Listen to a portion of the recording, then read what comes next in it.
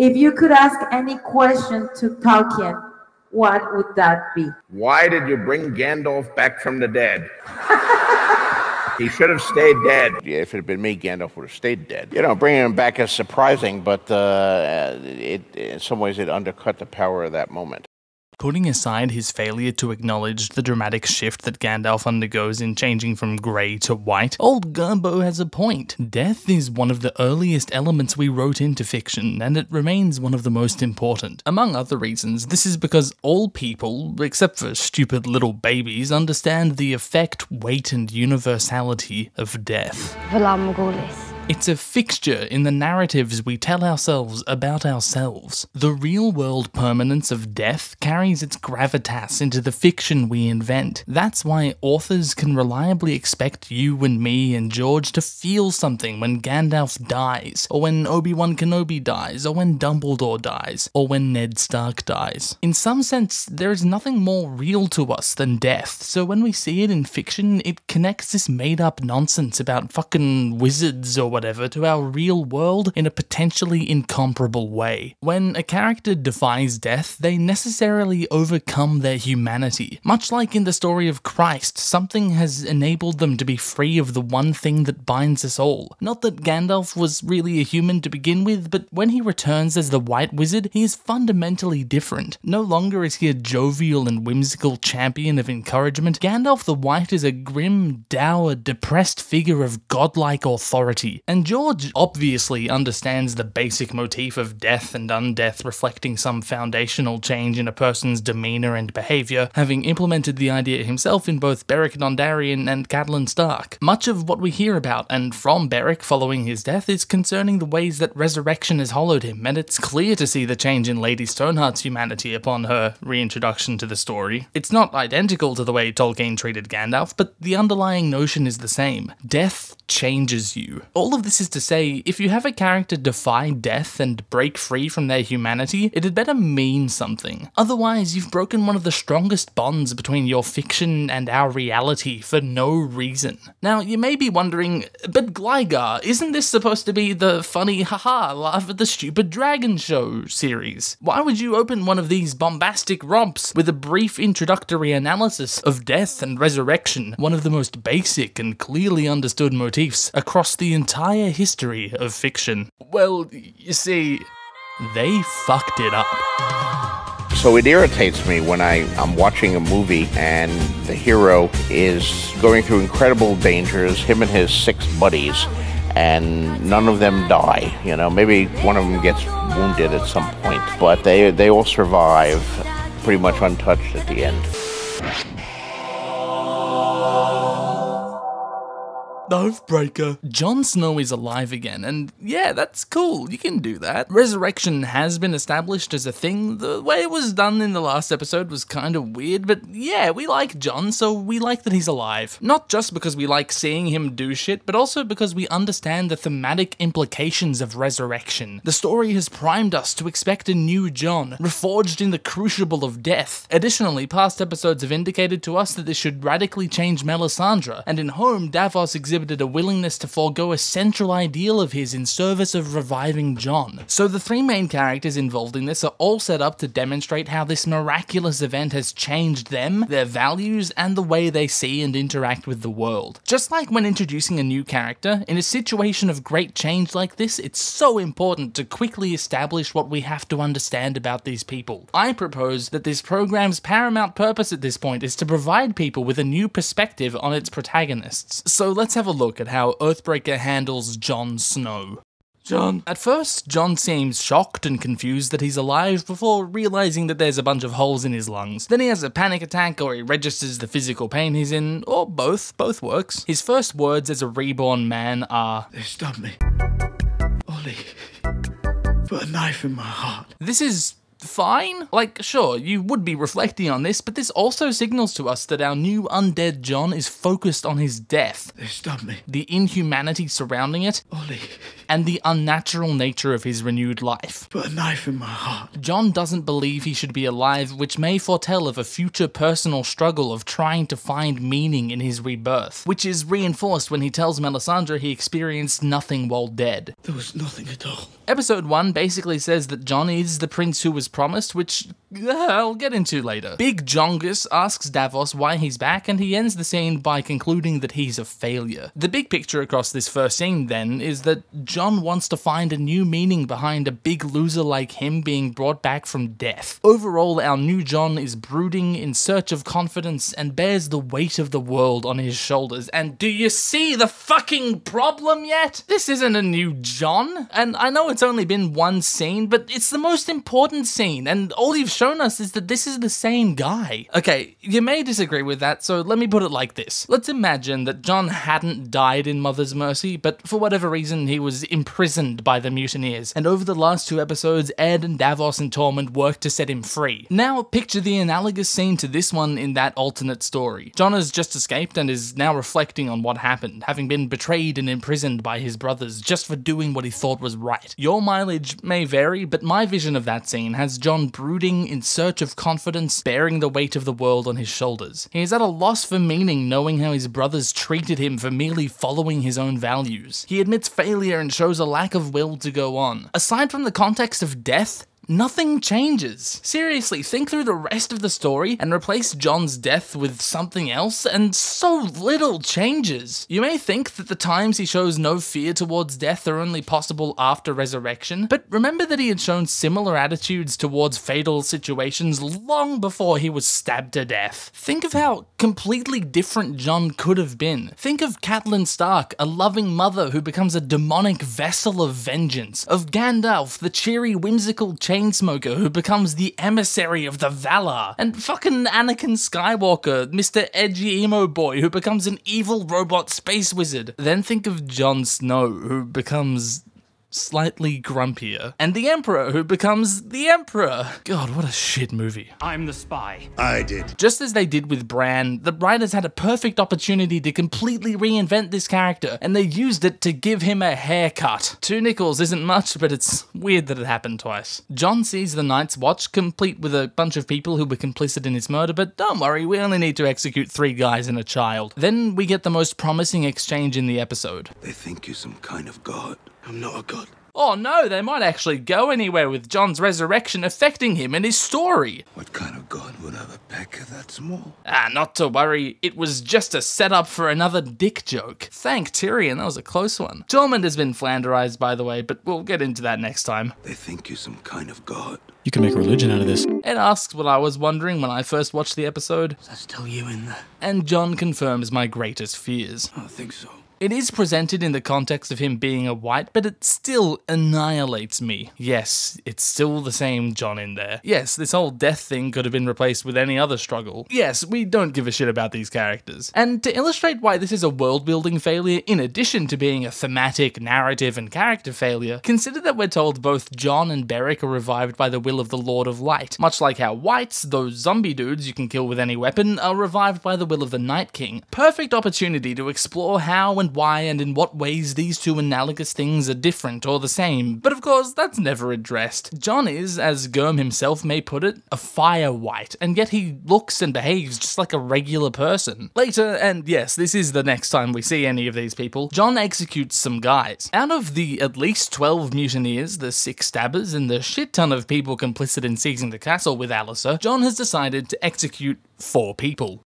Okay, no clue who these jagweeds on the left are, but we've got a cranky child who couldn't conceive that there would be consequences for his actions, and Ollie. This little piggy tells Jon he's an abomination, this little piggy wants to cowardly lie about how he died, this little piggy defends racism, and this little piggy just pouts. We've seen Jon execute men for far less than this, but killing a child is a step towards a darker, vengeful Jon. In spite of how horrific this is, I'm told that a lot of people cheered for this child's death, similar to how many celebrated Joffrey's death. And, you know, Joffrey was thoroughly established as a monster in many ways, so that's more understandable, but poor Ollie was driven to extreme action by unenviable circumstances. Given that so many grown men who also participated in his crimes walk free, this seems truly unjust. Well, being annoying is not an executable offense. Anyway, Jon plays a reverse card on Ed and gives him his cloak, which isn't at all special, and tells him, You have got so black. which is absolutely not a thing he can do, but whatever. He declares, My watch is ended.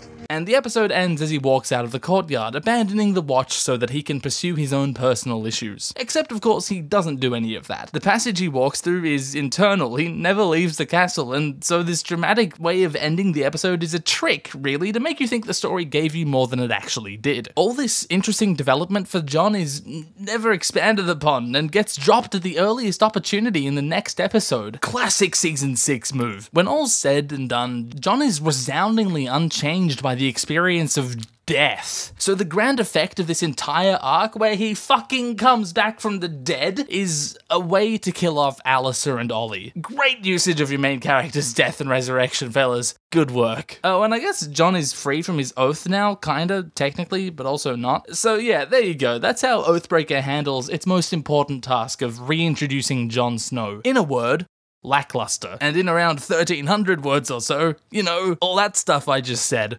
Davos. At first, Dave seems shocked and confused that Jon's alive, but he pulls himself together in time to give the zombie a blankie. He does fail to provide a hot cocoa, however. It always struck me as odd that they started the episode with Davos looking on at Jon. I think it fits better for Jon to re-enter the world with just Ghost by his side, but whatever. At the outset, Davos isn't much of an actor in this scene. He just kind of facilitates Jon and Melisandre talking, but he tells her to fuck off after she brings up Stannis because he feels embarrassed that he doesn't have a reason for not thinking about Stannis. Like, hey, shh, don't mention him. They'll start asking questions about why we're doing the things we're doing. He tells Jon, hey, look, you're a zombie now, and that's weird, but sometimes you just gotta roll with the punches. Nah, I quite like old Davy telling Jono to keep on fighting to fix as much of the world as possible. That does fit in with what we know about him. What I don't like is this. Why? I don't know. Maybe we'll never know. Which, sure, for the character it works, but it rubs me the wrong way when I think of it as the writers hand-waving all of these questions. I would also expect to see some kind of shift in Davos' take on religion, given that a god he previously despised just brought a man back from the dead, but we never see that. Instead, Davos carries on about his business as though nothing much has impacted him, in spite of the deaths of the king he swore his life to, that king's daughter who he loved. I loved that girl. And this guy he kinda knew, sorta. This is the craziest week of Davos Seaworth's life. Basically everything he knew has been uprooted, and yeah, he's just hanging out. I don't know, man, I just expect something from him. God, it's just weird how they sneakily tagged him onto Jon without explanation, and then that was that for the whole rest of the damn show. So while they pissed out the smallest possible amount of change in Jon Snow, the ultimate effect of all this on Davos Seaworth is that he hot swapped the boots he was licking. Melisandre. At first, Melisandre seems shocked and confused that Jon's alive, but yeah, that's mostly it. Understandably, she interrogates him about what happens after death, hoping to hear a more satisfying answer than what Beric told her. She scribbles his response down in her little clipboard before saying, The Lord let you come back for a reason. Stannis was not the prince who was promised, but someone has to be. Which is a shitty post-hoc take on why Stannis is dead. The general consensus among fans is that the blood sacrifice of Shireen enabled Melisandre to resurrect Jon, not that this is ever addressed or explored by Melisandre, who should probably be super interested in how the fuck all of this works. But even if it's not the case, Melisandre attributes Stannis' failure to return from the dead to the will of God, even though she didn't even fucking try. And Davos, who is currently in the room, decided to go to her about resurrecting Jon for some reason. I know I keep mentioning this, and I'm going to continue mentioning it, because it's an extremely important point that changes so much it has absolutely no explanation. Here's another big issue that isn't scene-specific, but rather one of those ones that just hangs over the whole show. After resurrecting Jon, Melisandre does fuck all throughout the entire season, until the finale when she is politely asked to leave, please. Really, after this scene, she participates in half a conversation conversation with Davos in episode 4, tells Jon she doesn't care about his wishes in episode 9, and then... She was good, she was kind, and you killed her! Like with Davos, they're so attached to her status quo, so caught up in building to this one scene at the end of the season, that they can't commit to anything else happening to these characters. This priestess just resurrected a man who she thinks is the prophesied savior of mankind, and she sits around twiddling her thumbs for an entire season. Shouldn't this be her moment in the sun? Previously, she'd shown immense religious fervor centered on a man who turned out to just be a man. But now that she's gone and raised the fucking dead, she's run off to play Tiddlywinks in the Castle Black Rec Room with the rest of them. But yeah, this is the best season of Game of Thrones, don't worry about it. Have you seen the cinematics in the battle? It totally makes up for the characters being turned into cardboard cutouts. Alliser Thorne. I fucking swear we're almost done with Castle Black. Just real quick, we're going to talk about Alliser Thorne's last words. While not as important functionally as first words, final words in a sense shape a character's legacy, or more broadly, final actions do. Given how the last 2 episodes utterly pulverized this character, his last speech has a lot of work to do if the show wants me to feel satisfied with Alliser Thorne. Wisely, the writers choose to ignore everything Alliser did after the mutiny when summarizing this conflict, having Alliser stand by his decision to murder Jon with the motive of upholding the Watcher's supposed purpose of keeping the wildlings north of the Walrus. Then he poses himself and his fate in contrast to Jon's. I fought, I lost, now I rest. But you, Lord Snow, you'll be fighting their battles forever. I really like this. Unlike the slimy weasel next to him, or Janos Slynt, Alliser maintains his principles, accepts his death, and even throws in a shade of pity towards Jon in his undeath, an angle that hadn't been looked at yet. It seems that Thorne understands the struggle Jon should be facing as a consequence of this, more than anyone else. He dies with a sense of pride, unwavering in spite of a god telling him that Jon should not be dead. This speech doesn't quite redeem the illogical catastrophe that wrecked Alliser Thorne in Season 6, but it does send him off in such a way that I can think about him and overall consider, yeah, that's a good character. Okay, let's get the fuck out of here now. Samwell. Holy shit, it's Sam. Remember Sam? Yeah, well, he's on a ship now, being a little bitch, as is tradition. Gilly continues delivering cute little lines about her literacy journey. See. They're spelled different, but they sound the same. It's a homophone! And it's a shame that this is only ever relevant during one scene in Season 7 and impacts nothing thereafter. I also like to think that she was saying this insane crap to distract Sam from his sickness. That's cute. But then she goes ahead and brings it up anyway, I guess. In spite of having left 4 entire episodes ago, Sam tells Gilly only now that she won't be able to live at the Citadel. Like they're this far along their journey and he hasn't mentioned this extremely important information yet. What a little dick brain. He figures that his mega racist father, who once banished and threatened to murder him, his son, will allow Gilly to live at Hornhill because she's family. Yeah, dude, I don't know. Anyway, this kid's supposed to be 3. That's not a 3-year-old. You ready? We're gonna do the thing again. Ladies and gentlemen, welcome back to How Old Is This Baby? Hey, Mum, is this a 3-year-old? No. See, I told you. Thanks for playing. How old is this baby? Gilly agrees to go along with Sam's plan, and he says, I'd feel better if you threw something at me and stormed off.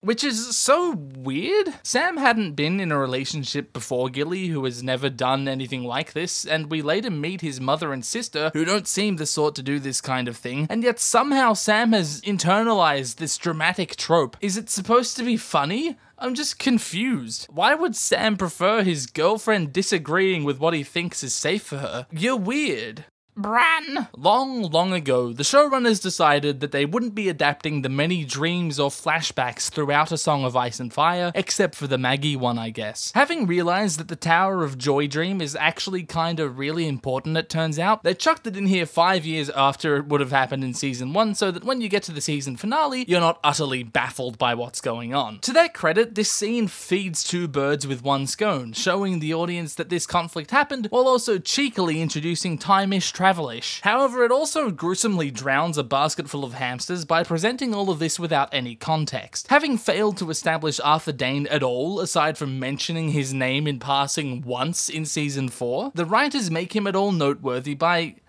giving him 2 swords, as an homage to the Season 4 episode, 2 swords, instead of focusing on the one epic sword that's supposed to make him noteworthy. There's also no presented reason for why Max von Sydow is showing Bran this moment. For all I know, he just wanted to see a cool fight because they leave as soon as it ends, again for no stated reason. The Three-Eyed Raven is such an awful character, mainly because he isn't one. He's a device through which the writers can deliver exactly what information they want the audience to have, and they think they can get away without working it into the plot or Bran's character. So why did Bran and not Bloodraven watch this fight? And why did they watch it now? And why did they leave instead of following Ned into the tower? And why is it important that Bran doesn't know he can affect the past? The answer to literally all of these questions is to build drama. It's to craft the plot they want. These characters aren't doing anything for any actual reason. What's in the tower?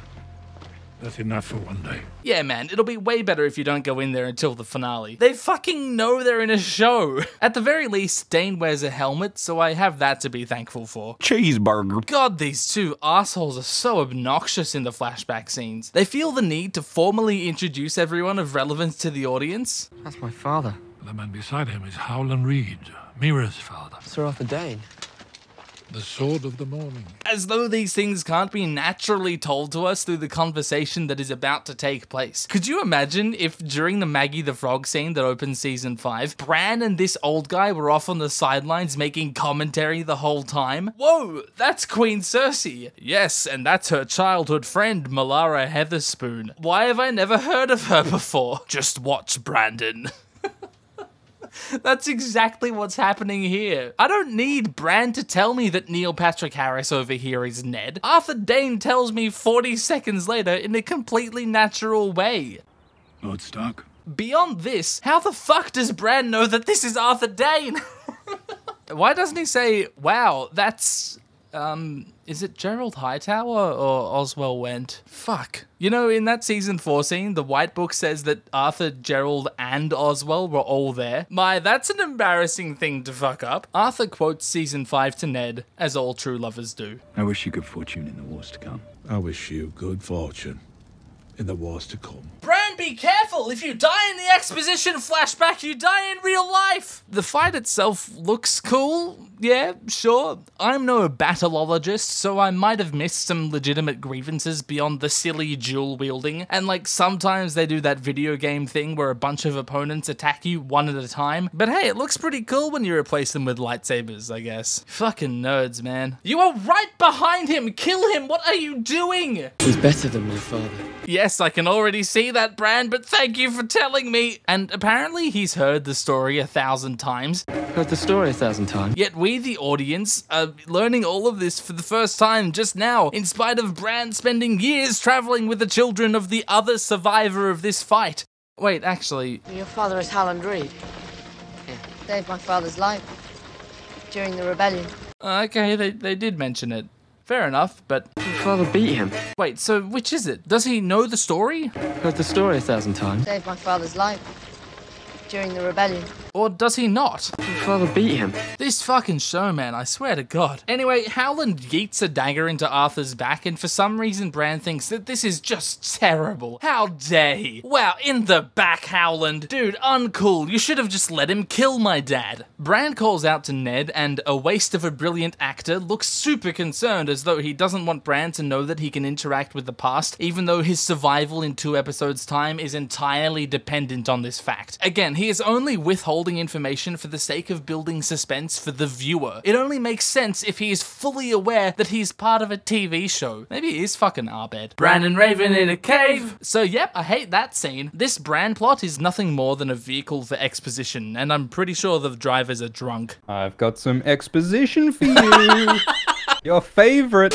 But before you leave, you must learn. Learn what? Everything. Oh, is that why you're actively withholding information from him, you asshat? Now, Max von Sydow is great, but I kinda wish they'd stuck with Struan Roger, whose appearance was way more mystical and ethereal. He looked a lot more like a spooky wizard, I guess. Anyway, Daenerys. After almost 5 years doing some other stuff, Daenerys finally returns to Vaes Dothrak, and the local government has clearly been hyper-focused on urban remodeling. Was there something wrong with the previous Vaes Dothrak? Carl over here brings Dan to this mega dome building that represents an organized religion, where for the crime of exercising her freedom as a woman, she is bitterly chastised and stripped of her individuality. Hey, look at me, I'm understanding subtext. The ensuing conversation is kind of a reality check concerning Drogo, every other Khaleesi who thought that they would mother the stallion who does some things, and Dany's entitlement to be above the systems of the society she participates in. Consider that not only does she defy Dothraki society by not becoming Dosh Khaleen, she also defies Giscari society by abolishing slavery, and she defies Westerosi society by seeking despotism, and by blowing a bunch of people up. And she kinda defies Carthene society too by not wearing the boob dress. Anyway, look, yeah, it's fine, nothing is necessarily wrong with the scene, not too much happens in it, aside from this priestess telling us that this new Chala Veshven thing is happening, and that's why all the Khals are coming to Vaes Dothrak. But then didn't Khal Moro only come here to drop off Daenerys? Like from that scene in Melisandre, the realization that Dany had to go to Vaes Dothrak looked like it meant something to Moro, like he would have had to go out of his way for it. But if he was already coming here for this thing, then it shouldn't have really mattered? Or did he just now call for the big dumb meeting? Can he do that? I just feel like a single line in that scene where someone mentions this would go such a long way to making this not feel extremely rushed, slapped together on the spot just to provide a way for Dany to kill all of them later on. But of course, that's what it was. This episode is just riddled with feverish attempts to set up later events. Varys meets with a sex worker, and you know what? It's not all that bad. Mainly because Conleth is great, and he spends this scene miraculously unimpeded by awkward dialogue and dick jokes. It's also good that this isn't just some random. Vala was a part of the Harpies' attacks last season, but given how she just appears out of nowhere and hasn't been seen in almost an entire season, it does seem a little out of nowhere. It'd be useful to have the Unsullied who bring her in tell us who this is, how they found her, and what she's done, but whatever. I know you want to make Varys seem omniscient by knowing her and her son's names, but that's like,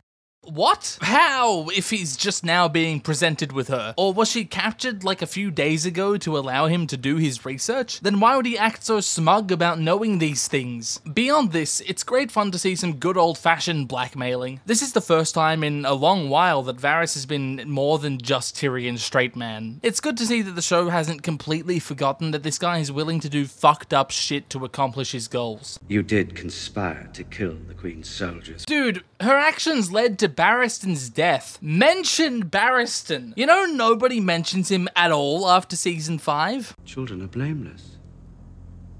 I have never heard them. This guy organized the assassination attempt on a 16-year-old Daenerys in season 1, and he fully intended on that plot succeeding. I don't intend on embarking upon yet another rant about what childhood actually means, but this is fishy and plays into some notion that Varys is completely full of shit, seeing as this is the first time we've seen him without Tyrion in ages, and he's being weird. Of course, we know in retrospect that he's not. I'm just doing a thing, don't worry about it. Tyrion. And then we have a terrible scene. Just awful. Tyrion is fucking insufferable, while Grey Worm and Melisandre are planks of wood. Please remove this scene. It adds nothing but an extra paragraph to my suicide note. A wise man once said, the true history of the world is a history of great conversations in elegant rooms. Who said this? Me.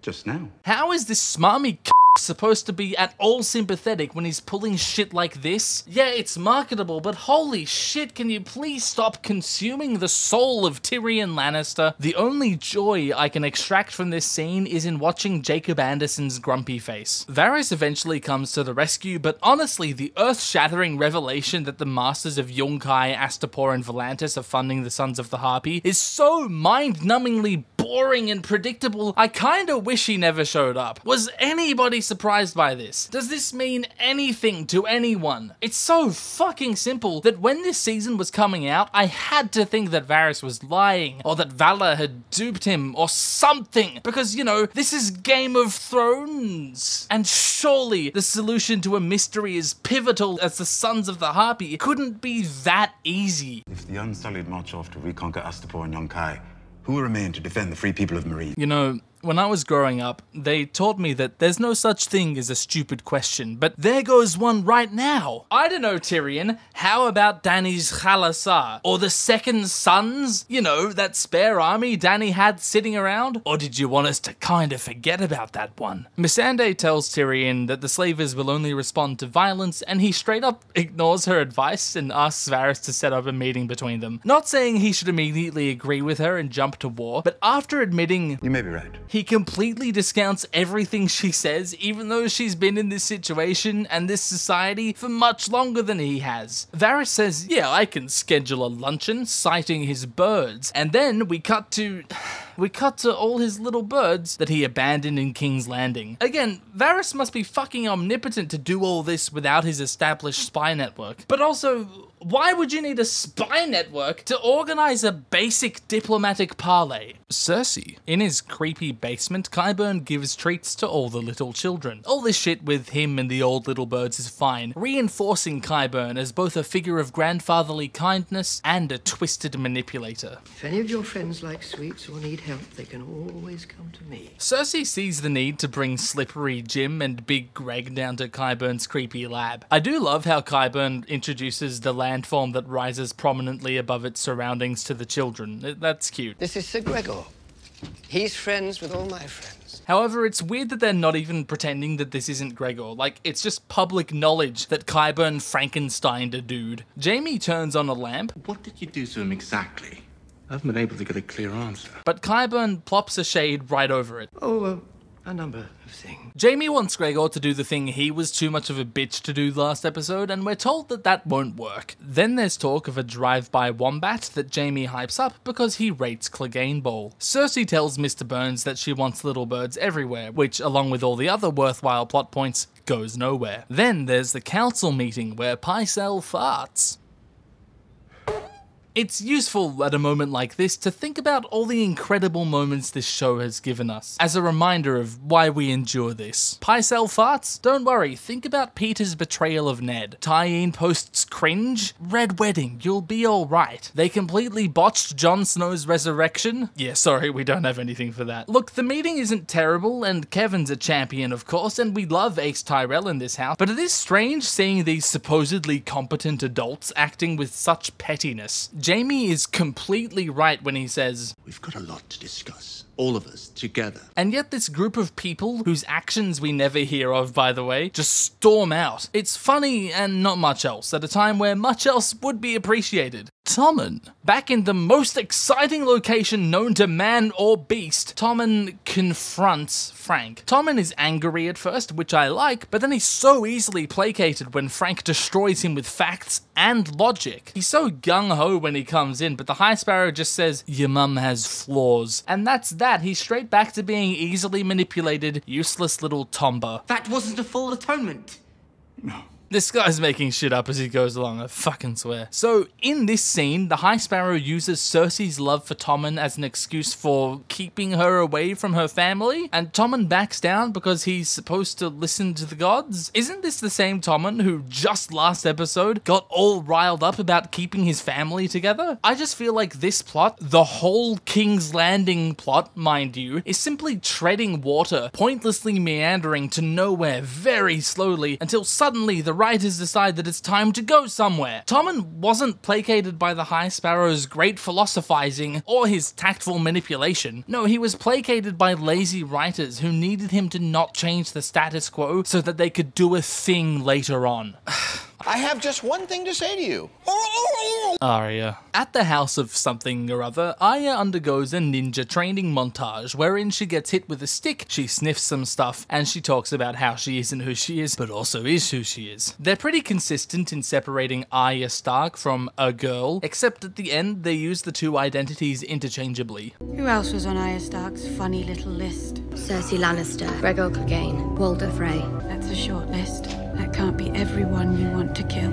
Like, I thought the point was that this isn't Arya, but then again, I only think that because I had to invent a point for all of this because the show doesn't provide one. The montage does a good job of conveying the passage of time, and the scene culminates with her offering to kill a target, which is a fine dramatic ending, but then it cuts directly to this other scene where Jaqen unblindens her. It really feels like these scenes should have been separated, not only for the episode's pacing, but also for the plot's logic. Like, why would he do this when all Arya has done to prove her loyalty is get walloped and win at the bullshit lying game? What was the point of blinding and evicting her in the first place if you were only going to invite her back and unblind her before she's even done anything for you? Why is the House of this and that even interested in Arya when she's only ever been a liability for them? Why am I asking these questions that I know will never receive answers? Why haven't you hit the like button yet? Ramsay. Small John Umber presents Ramsay with Osha and Rickon because he felt it had been too long since something insane had happened at Winterfell. He was wrong, but let's go over it anyway. Small John proposes a Bolton Umber alliance because there are now wildlings south of the Walrus and he needs help fighting them off. This is apparently worth Ramsay's while because the wildlings could pose a threat to Winterfell if Jon Snow were leading them. Yes, this is actually the plot of the scene. Forgetting for a moment that Ramsay's proposed plan for dealing with Jon was to just murder him, this alliance is predicated on the ludicrous notion that Ramsay would need help to defend Winterfell from the Lord Commander of the Night's Watch abandoning his post to somehow become the leader of a wildling army so he can conquer the North. A ridiculously specific and outlandish chain of circumstances. Now, you might be thinking, Glinko, that's exactly what happens. But not only is that post hoc, it also only happens because Ramsay goads Jon in the next episode. In his own words, Jon was done fighting. I'm tired of fighting. And it's that letter that gets him involved in the first place. Ah, but Small John gave Ramsay the heir to Winterfell, you might suppose. That's why he accepted the alliance. But no, that's not what happened. Pledge your banners to House Bolton. Swear loyalty to me as Warden of the North, and we will fight together to destroy the bastard and all his wildling friends. This happens before Umber reveals Rickon. He only gives Ramsay the heir to Winterfell as a gift in lieu of him pledging fealty traditionally. This is a first fucking draft, I swear to God. Why wouldn't this asshole use his possession of the last known child of Ned Stark to secure a far more favorable position than guy who dies in battle? Having Rickon Stark is such a game changer for anyone, and he just pointlessly hands him to Ramsay even though he was already happy to accept the alliance.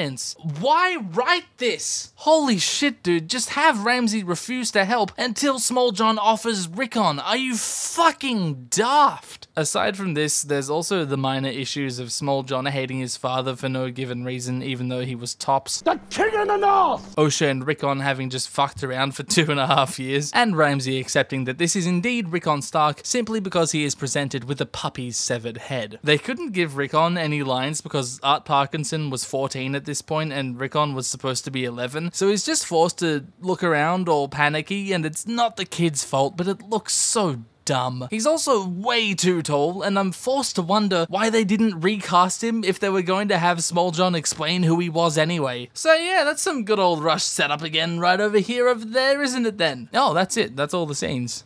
I guess we're done. Conclusion. You know, seeing the episode's title, I thought it was going to be a play on Oathkeeper, the 4th episode of season 4, and of course, Brienne's Valyrian steel sword and the notion of honor, oaths, and the Jaime dilemma. I thought that this episode would finally see Brienne admit fault and maybe face some consequences for her reckless behavior, like maybe Sansa somehow finds out that Brienne abandoned her post, putting her life at huge risk. She finds out by cozying up to Podrick, why not? But no, that entire plotline doesn't even exist in this episode, and instead the title is just in reference to Jon leaving the Walrus, which he doesn't even do and isn't necessarily even an oath breaking. So yeah, that sucks. I guess the episode also mentions that Dany was supposed to go to the Dosh Khaleen after Drogo's death, and that might be an oath breaking, and maybe Howland's apparently dishonorable attack on Arthur Dayne is... No, that's dumb. This is dumb. The whole thing is dumb, and aside from an absolutely botched resurrection arc and a cool fight scene that makes no sense, Oathbreaker is entirely forgettable. Thanks for watching. Episode 4 soon. And here's some people who paid me to read their names. suckers. Aglahir, Lordog, Avery Lane, Dylan Bell, HailTheOrange, Ingvald, Hoverarm, Jamez, joshie-bear, moremoths, Nurse Ratchet, Richard, Samsoom, Shrimp3r JR, Simcoe, Stay78, STL Gooner, Waffl, Yenn, and Ondy. They just keep coming. Before too long, they'll take up half the runtime of these videos. If I had a nickel for every time Glidus said, if I had a nickel for every time this strangely specific thing happened, I'd have 2 nickels, which isn't much, but it's weird that it happened twice in this series. I'd have 2 nickels, which isn't much, but it's weird that it's happened 3 times now.